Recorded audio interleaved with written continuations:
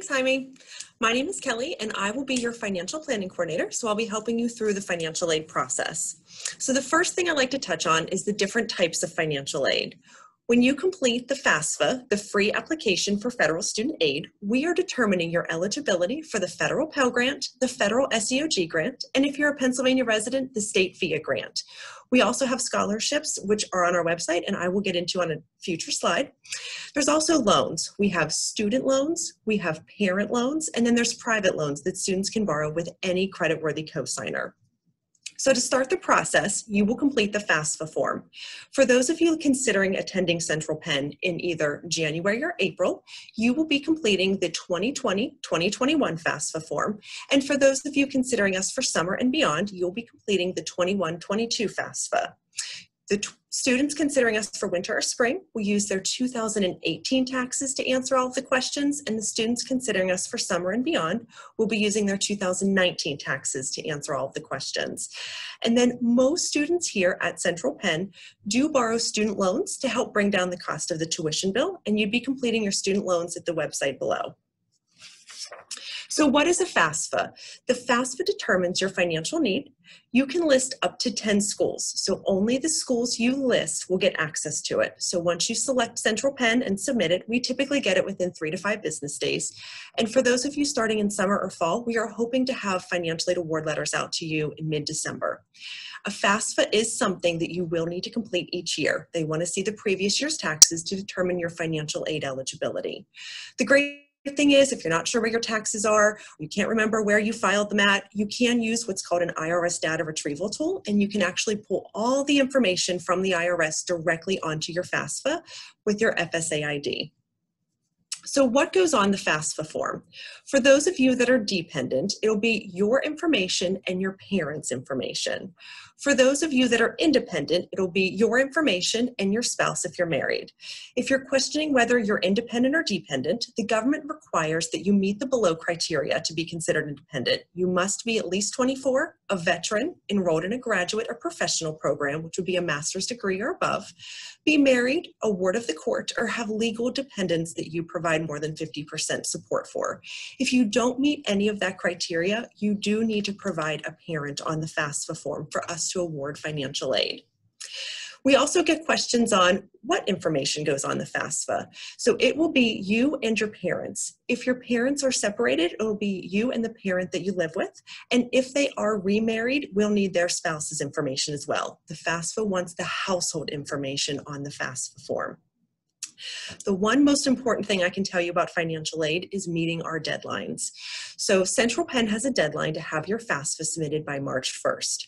We do this because Pennsylvania has a hard deadline of May 1st. If you do not file your FAFSA by May 1st, you will not be considered for a state FIA grant.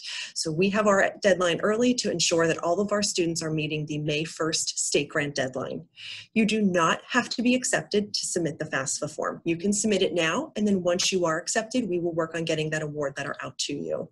And again, for those of you who are looking at winter or spring, you'll be using your 2018 taxes to answer all of the questions. And for those of you looking at summer or fall, you'd be using your 2019 taxes to answer all of the questions.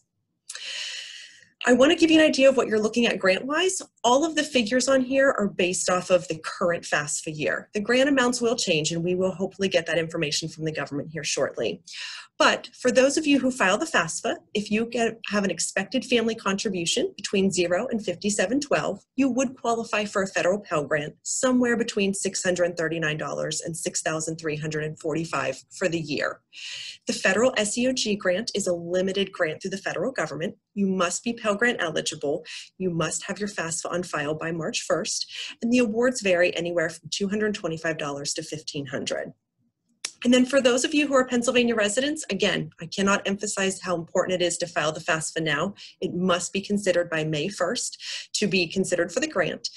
The FIA grant does require that you maintain academic progress. So if you were at another college and you're transferring to Central Penn, we would have to see those transcripts and ensure that you had a 2.0 and passed 66% of your classes before we can award a state grant here. Scholarships are a very important part of any financial aid package. And our scholarships are currently open and they're on our website at centralpenn.edu. They just require an essay. So if you meet the GPA requirement or any of the requirements listed, it's just an essay that you need to submit. It is viewed by 3 different departments, and then they are awarded based off of the information on the essay. There's no letters of recommendation needed. It is simply essay based. We will also match outside scholarships up to $1,000. So if you would receive a scholarship from your church, community, employer, parents' employer, or your high school, let us know and we will add a matching scholarship for $1,000 onto your account. I do like to touch base on the student loan process. Student loans are a reality for most students that attend here. When you complete the entrance counseling and master promissory note, we will check your eligibility for subsidized and unsubsidized loans. And it's important to know the difference. If you have an award letter that says subsidized loans, the government will pay the interest on those while you're in school. Any unsubsidized loans, you are responsible for the interest while you're in school. You don't have to pay it, but we highly suggest if you can that you do, so that when you are done with school, you're only paying back what you borrowed, not what you borrowed plus the interest. The government does limit how much you can borrow. So for a freshman dependent student, for the year, you're only eligible for $5,500. And if you're independent, you'd be eligible for $9,500. As you progress through your degree, then you would qualify for additional student loan funds each year. For what the grants, loans, and scholarships don't cover, we do have federal Parent Plus loans that parents can borrow in their name to cover the remaining balance.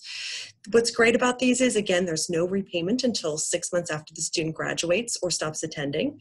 It is a credit check.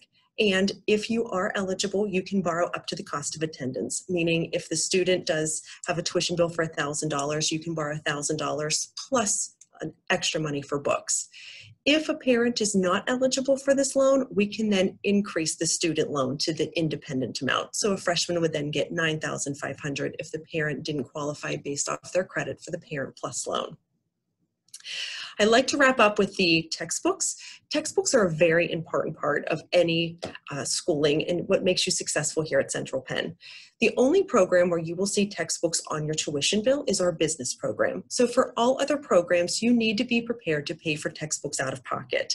If you're in our business program, any of your business or accounting classes, you will see that we charge you for the textbooks on your tuition bill, and your books will be waiting for you in Blackboard once you sign on to the class. We estimate the books cost about $350 to $450 a term. You can overborrow money and get book vouchers that you can use at our bookstore to help you with books. Otherwise, this is an expense you do need to be prepared for each term, and typically our bookstore opens about a month before classes begin. And the last thing, as Jaime was mentioning, is we do have free housing. So what free housing is, we cover the cost of the actual super suite for your first year. So you would still be responsible for the utilities in your meal plan, and you would start when you start. So if you would start in our summer term, you would get 4 terms of free housing. If you would start in our fall term, you would get 3 terms of free housing. In winter, you'd get 2 terms of free housing. In our spring term, you would get 1 term of free housing. Once you're accepted, we will email you a housing contract.